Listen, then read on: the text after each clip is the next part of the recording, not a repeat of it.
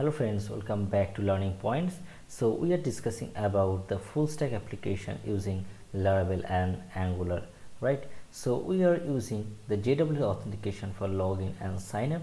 So in our previous video I already discussed about how to install Laravel, how to install Angular. So we have created a folder, and inside this folder we have created this backend and frontend. The backend is the Laravel and the front end is the Angular. And also we are installed the JWT, and we have created the bootstrap and created some components like navigation, login, sign up, profile, and these links are working now. Now the thing is, and in this video I am going to configure the JWT. So last day we installed the JWT, but we have not configured these things. So simply search again and just go this link. This is the Laravel JWT authentication process. So we used this link to install the JWT. So let's configure these things.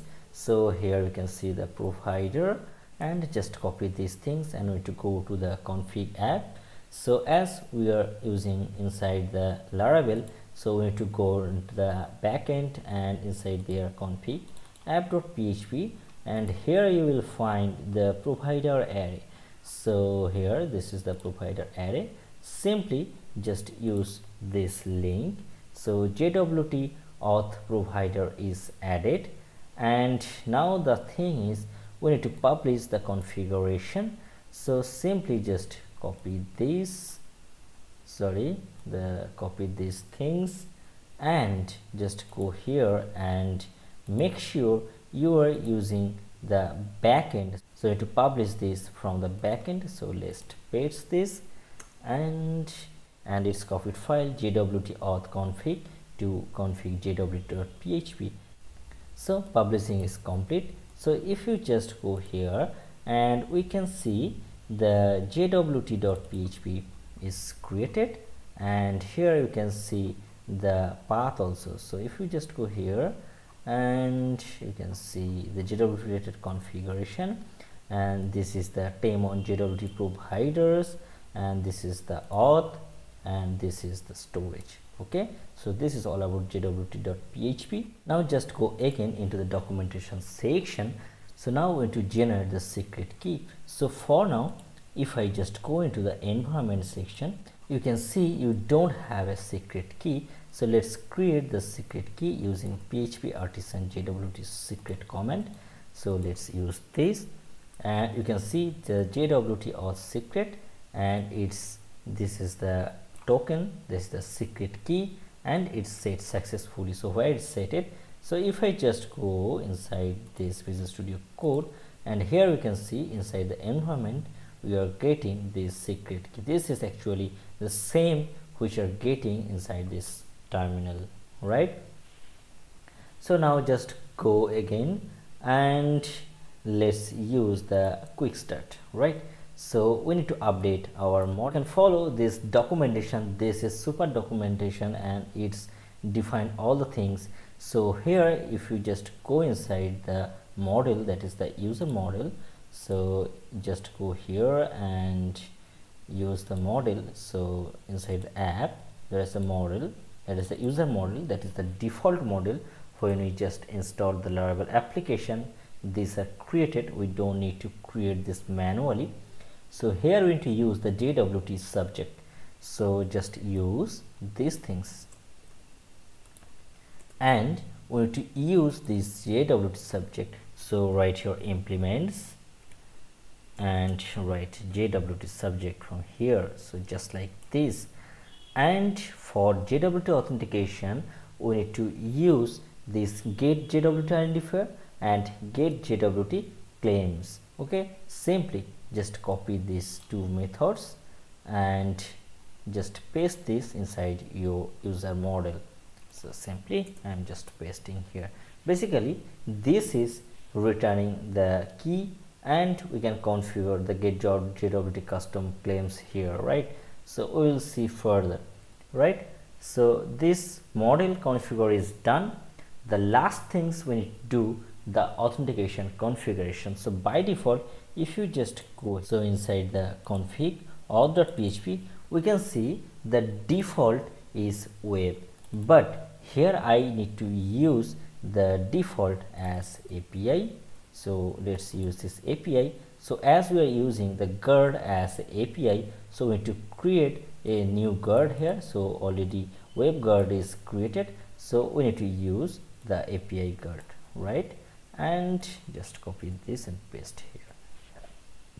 And here you can see inside the API we are using the driver JWT and the provider is users, right? So you can see the provider, that is users, and it's using the user model. Okay, so all are ready. So here we are telling the API guard to use the JWT driver, and we are setting the API guard as the default. Now add some basic authentication routes. So simply, if I just want to use any API related things, actually we are using the full stack application. There's a reason we will provide some API to the front end, and front end will call the API to the backend, right? So this is the sample API. So just go inside these routes, and inside the routes we'll get the api.php. we'll use this api.php here and just paste this, but the version of our Laravel is 8.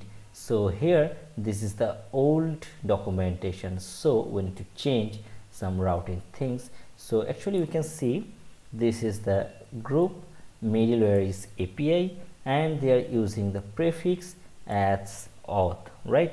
So I don't need to use the auth actually, so we can use the API, so we don't need the prefix this, right? So to use the login we need to create the auth controller. So just copy this and let's create a controller first.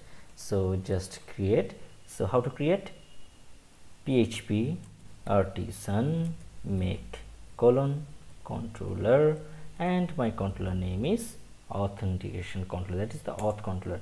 So controller created successfully. So if we just go here inside the HTTP, inside the controller we are getting the auth controller. So simply use the namespace of this controller, app HTTP controller, and just use this, use app HTTP controllers, and the controller name is auth controller, right? So just use this, and here we will create the post, and here just use the auth controller in this way, auth controller : class, and the function name, that is login, right?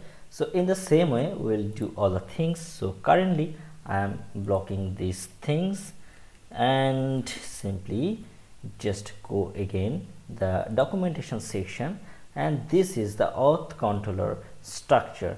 Okay, so just copy whole things and paste this. So this is the constructor, then the login function, this is the me is for profiling and logout and refresh token, and the final one is respond with token. So just copy whole things and just go into the auth controller and let's paste this. So all things are ready, right?